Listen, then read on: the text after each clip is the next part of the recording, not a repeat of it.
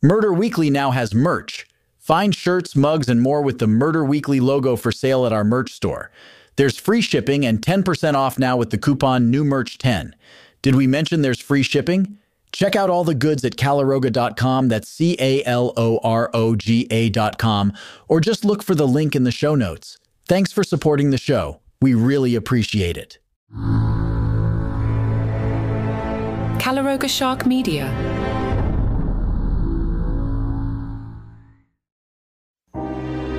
Hello, and welcome to Murder Weekly. This episode is titled The Convention Conspiracy Part 2, The Puppet Master.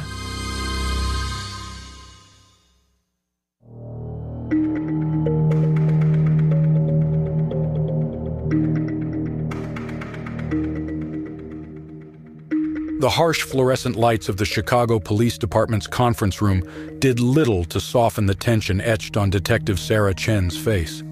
She stood before a wall plastered with photos, timelines, and hastily scribbled notes, all centered around the enigmatic figure of Michael Reeves, the man found dead at the Democratic National Convention. "All right, let's go over what we know," Sarah said, addressing her partner, Marcus Holloway, and the small team of officers assigned to the case. Michael Reeves, 43 years old, former data analyst for a string of political campaigns, presumed dead 3 years ago in a boating accident, body never recovered. Marcus leaned forward, his brow furrowed. And now he turns up very much dead again at one of the most secure political events in the country. The question is, where has he been for the past 3 years, and what was he doing at the convention? A junior officer raised her hand tentatively. Could it be a case of stolen identity? Maybe our victim just looks like the presumed dead Reeves? Sarah shook her head. Dental records confirm it's him. Plus, we found this.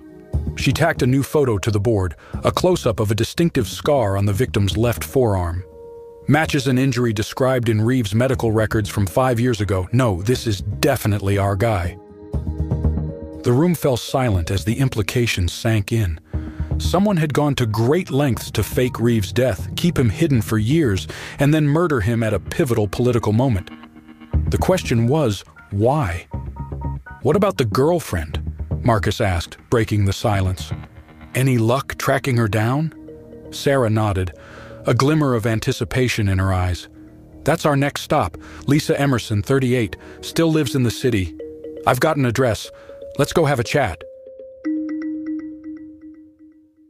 The apartment building in Wicker Park had seen better days, its brick facade weathered by decades of Chicago winters. Sarah and Marcus climbed the creaking stairs to the 3rd floor, the smell of old carpet and stale cigarettes hanging in the air.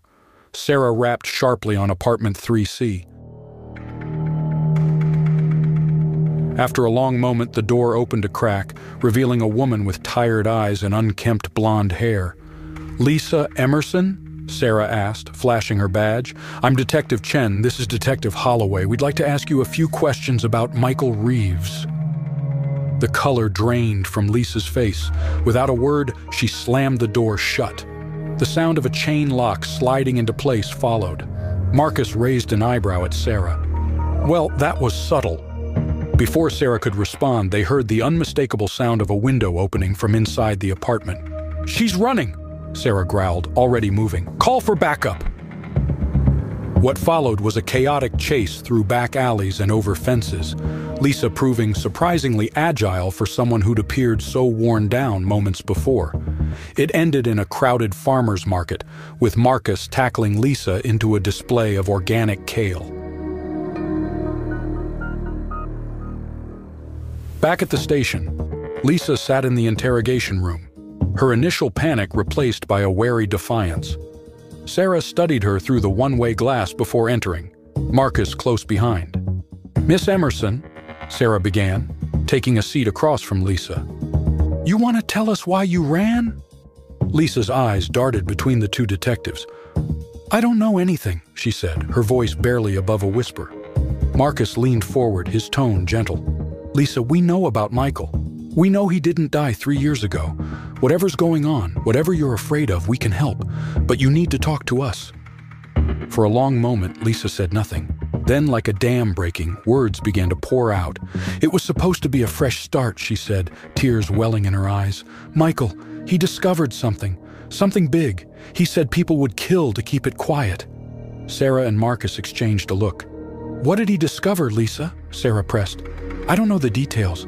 He said it was safer if I didn't know, but it had to do with voting machines, some kind of back door, a way to manipulate results without leaving a trace." Lisa's voice shook.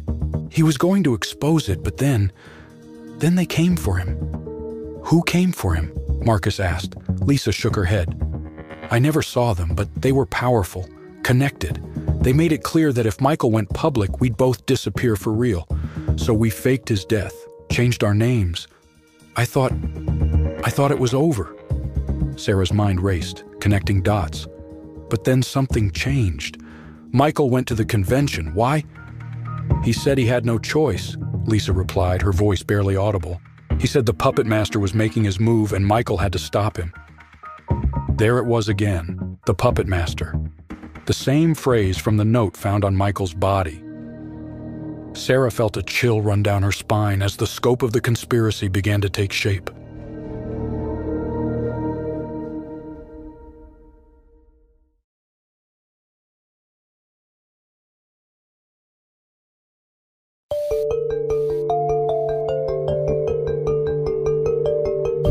As they left the interrogation room, Marcus turned to Sarah. "A secret back door in voting machines? If that's true, it could swing entire elections. No wonder someone wanted Reeves dead." Sarah nodded grimly. "And now that same someone knows we're onto them. We need to move fast, Marcus. The election's in 2 months, and if Reeves was right, our democracy is at stake."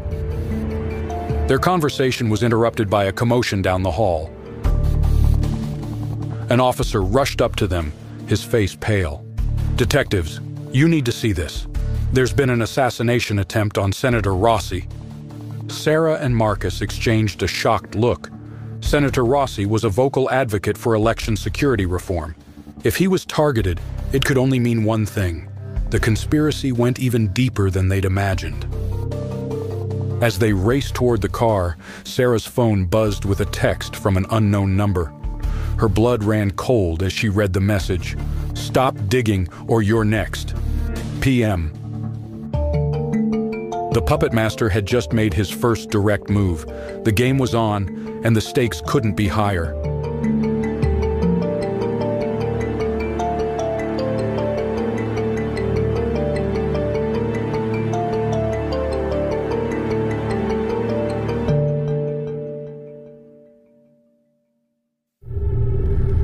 Murder Weekly is a Calaroga Shark media production, written and hosted by Aidan I. Flanagan, produced by Mark Francis, executive producers Mark Francis and John McDermott.